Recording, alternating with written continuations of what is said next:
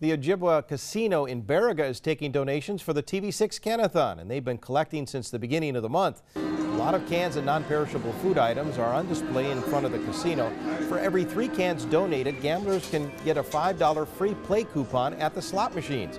This is the 3rd year the casino is taking part in the TV6 Canathon. Well, every year it grows, so we like to keep it going, and people enjoy doing it and helping out the neighbors, gamblers, people that just go out, hang out with friends, employees even help out. It's not too late to help feed a hungry neighbor.